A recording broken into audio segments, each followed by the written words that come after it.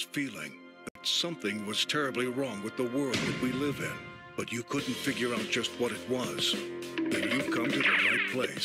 Secret societies, mystery religions, and the Illuminati have been controlling our reality since the beginning of time. But not anymore, because there is an awakening happening, and you are about to become a part of it. Wake up.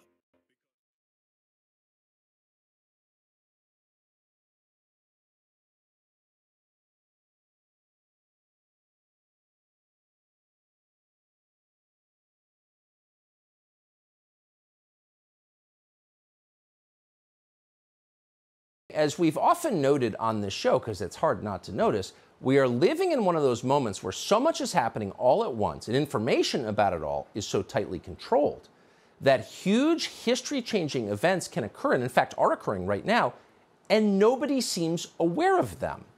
It's pretty unsettling, actually. Here's one example. Europe is descending into poverty. Did you know that? Had someone told you that? So the most advanced continent on the planet, the birthplace of Western civilization, our civilization, is getting much poorer very quickly. It's moving backward at high speed. Just a year ago, Europe was a modern place. For example, the overwhelming majority of Europeans heated their homes with natural gas, as modern people do.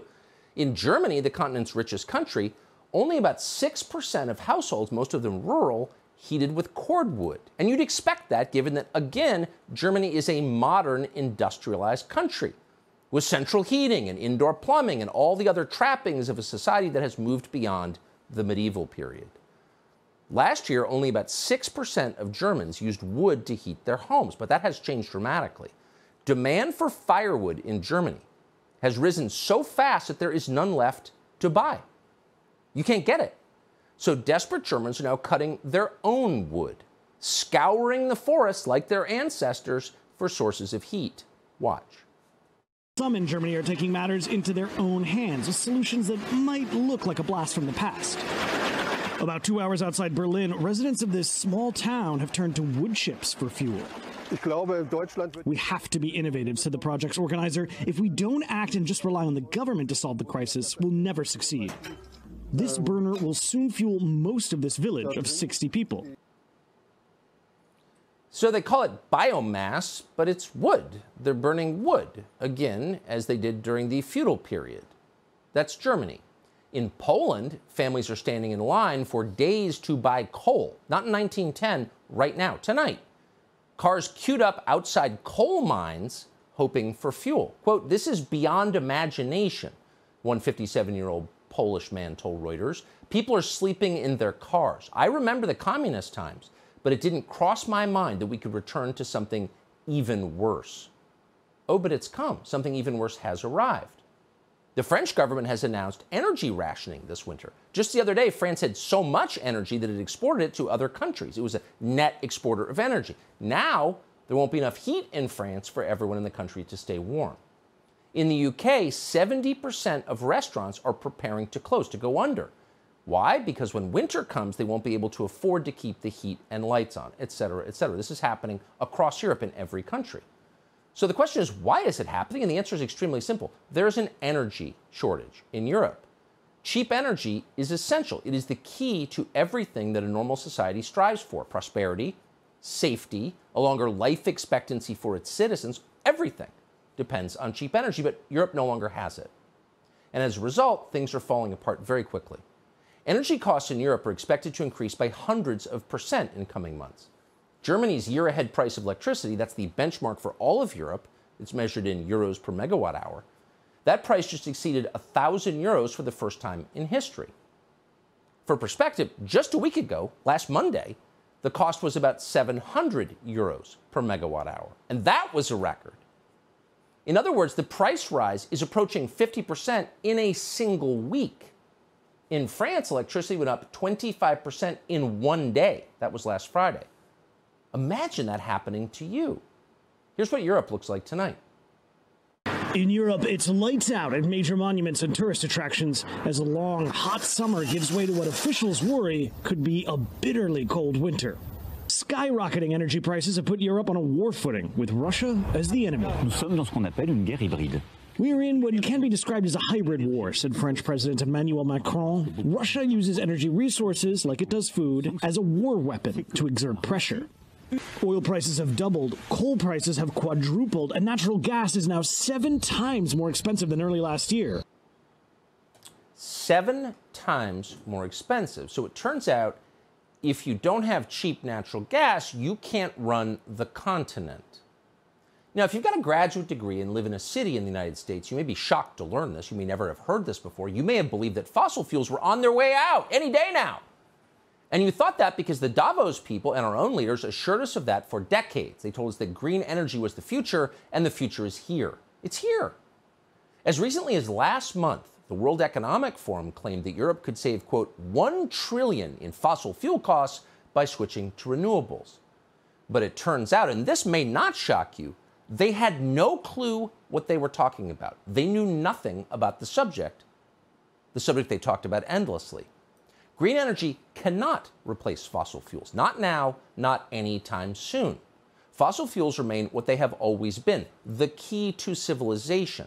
That is true now. That has been true since Homo erectus started the first cooking fire in a cave nearly 1 million years ago. So-called green energy is not close, is nowhere near replacing gas and oil and coal. It's measurable. We could have known this. Anyone with 8th grade math skills could have figured out in about 10 minutes that we cannot replace fossil fuels with renewables or green energy. And of course, they must have known that. When they told you otherwise, it was just posturing.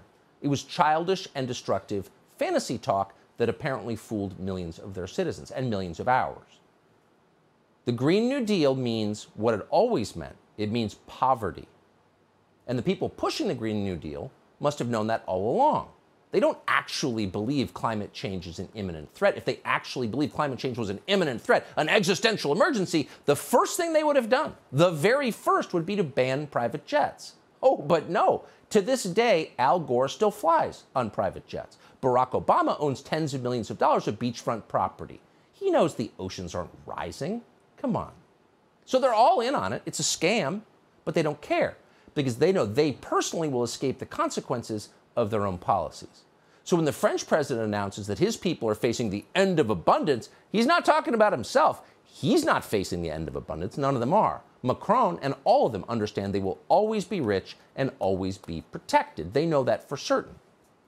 What's changed, what's so very interesting, is that suddenly everyone else who's been paying attention can see that they were lying. They are frauds, and the entire population of Europe now knows that.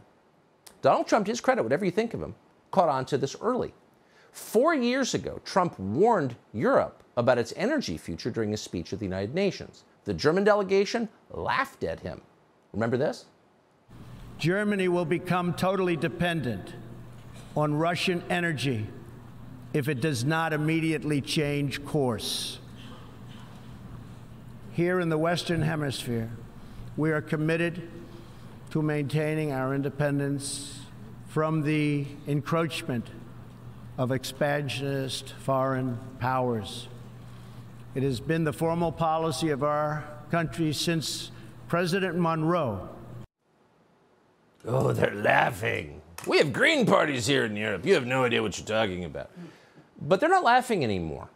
The Europeans have discovered that the real threat to human civilization is not global warming. It never was global warming. The real threat to people is global cooling, otherwise known as winter.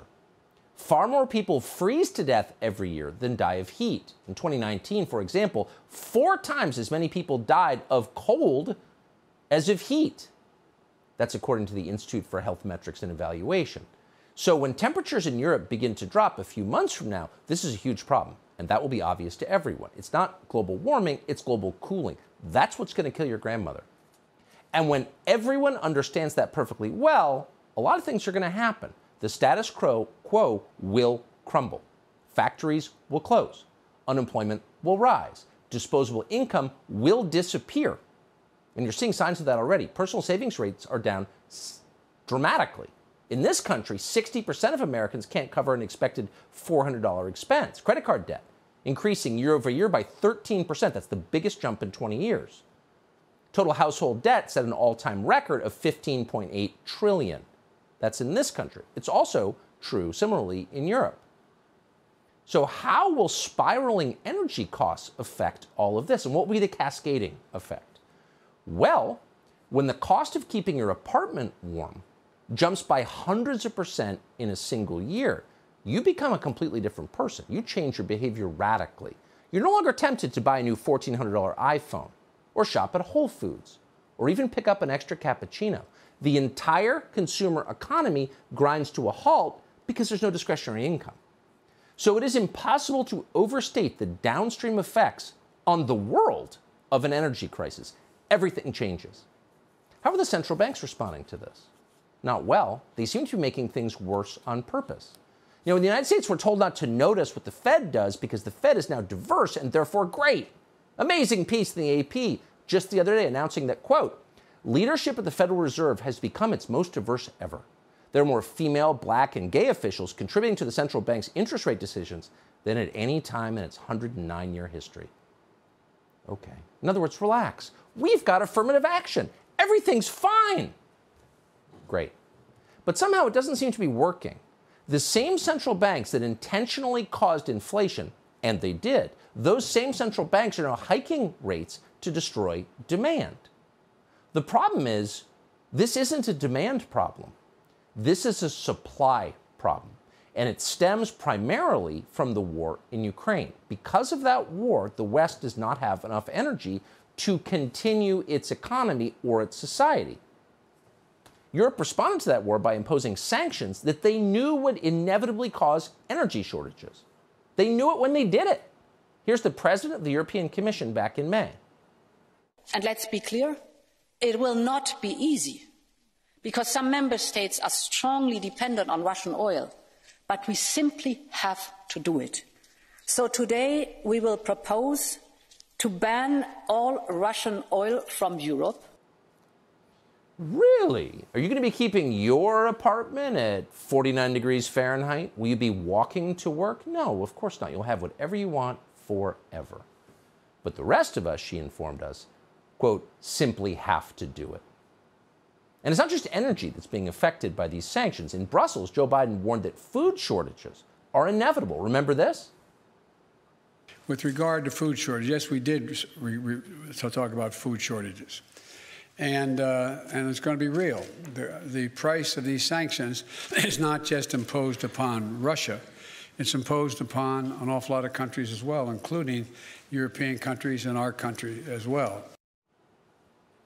Oh, so we're all going to have to buckle down for freedom. We have to shovel billions to Ukrainian oligarchs who clearly hate the United States because it's the right thing to do. We need to hurt Russia because it's our moral duty.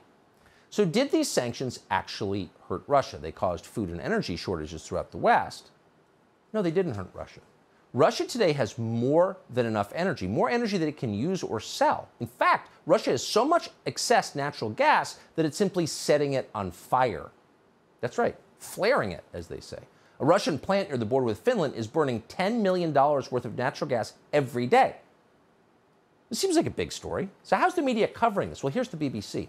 Quote, scientists are concerned about the large volumes of carbon dioxide and soot it is creating, which could exacerbate the melting of Arctic ice.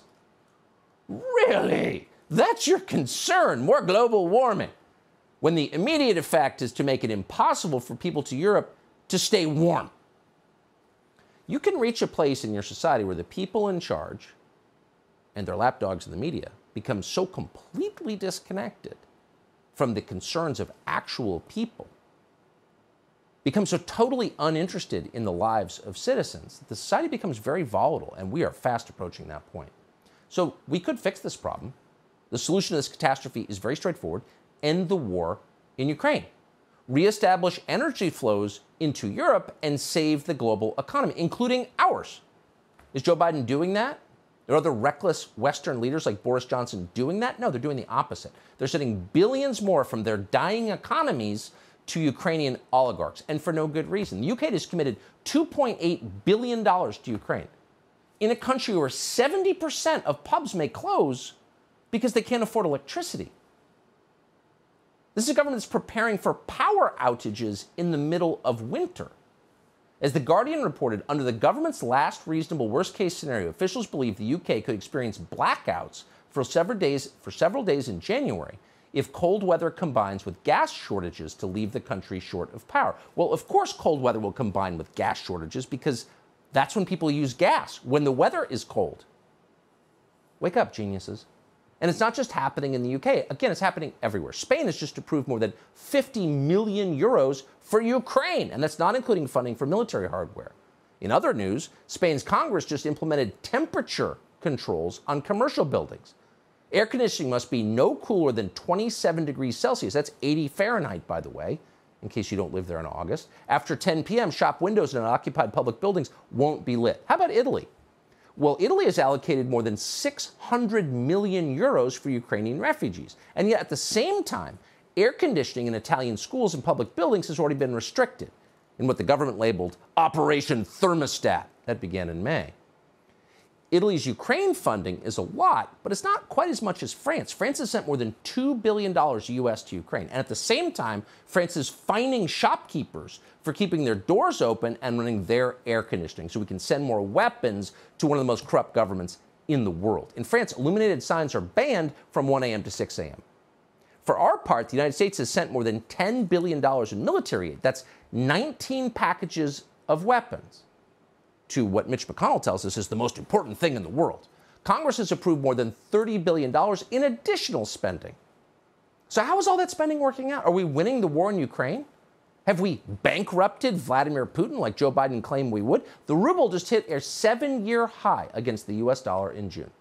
Take a look at this chart comparing the Russian ruble against the euro. Russia's doing well. Europe is not doing well at all. Now Joe Biden is calling for an unconditional surrender from Vladimir Putin. Here's the weird thing. By any actual reality-based measure, Vladimir Putin is not losing the war in Ukraine. He is winning the war in Ukraine. And Joe Biden looks at that and says, we won't stop until you proffer an unconditional surrender. This isn't bad policy. This is nuts. It makes no sense. In fact, it only makes sense if the goal is to completely destroy the West in order to make way for Chinese global dominance. What would be the other explanation for this behavior?